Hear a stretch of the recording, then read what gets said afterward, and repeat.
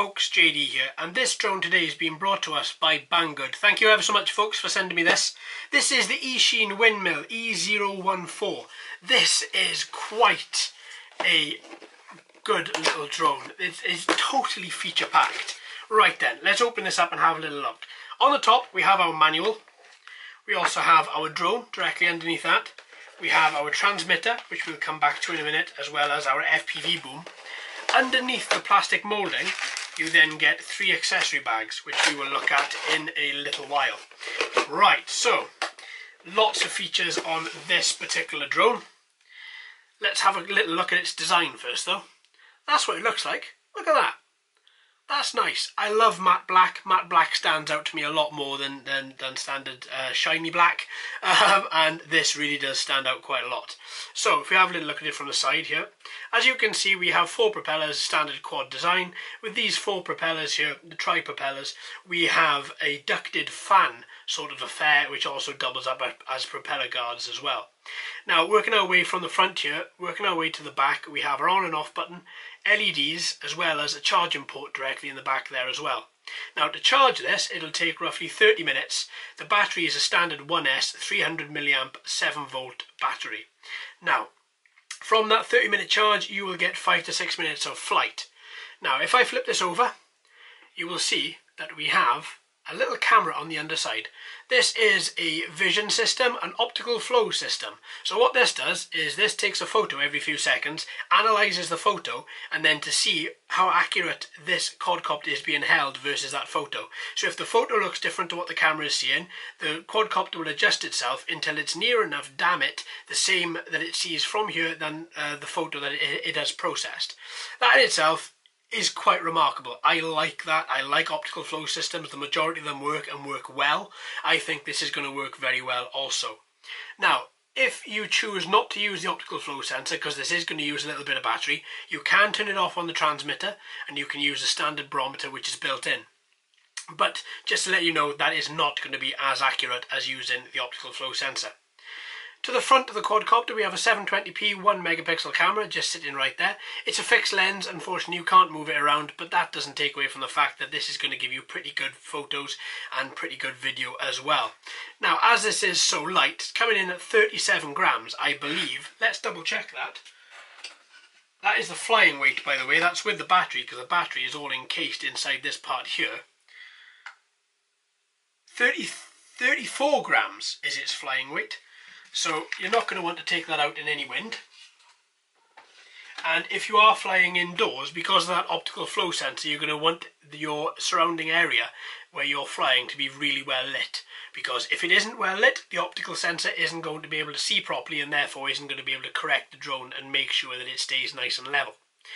Now, this drone is totally feature packed and comes with so many features, including, but obviously not limited to, flight path presetting, throw and go, so you can throw it and it'll just take off. I don't know if I'm going to be doing that in the video because I'm going to be on grass and I don't quite fancy it not working and it hitting wet grass.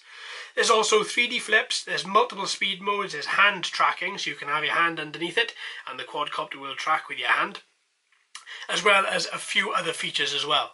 Now, that being said, this should be quite an interesting little flyer. So let's put this to one side. And let's have a little look at some of the other accessories included inside this package, including transmitter. So here it is, and I'm sure anybody that's flown a Parrot drone will be able to see that this is quite similar to the Parrot drone. And to be honest with you, I think that is brilliant. Parrot's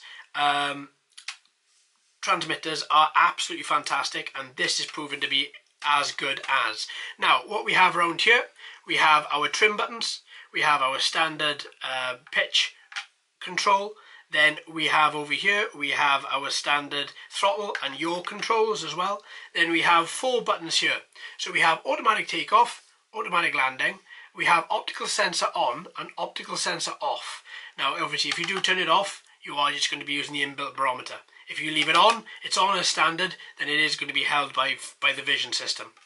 We also have 3D flips and speed control.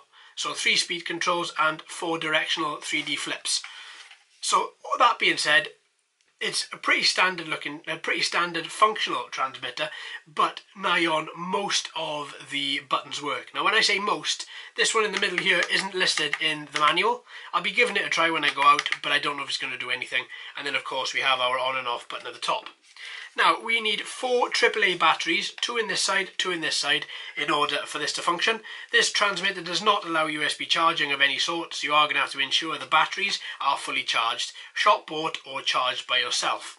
Now the FPV boom just fits in ever so easily. So there's a little slit at the top here, and there's a tiny little hole at the back here as well.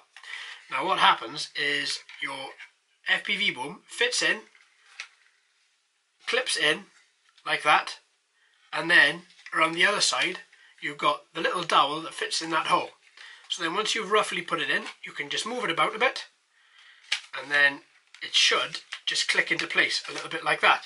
And then we have a standard spring inside here just to hold your phone when it's inside there. Now the app we are going to use with this is called Eachine Fly.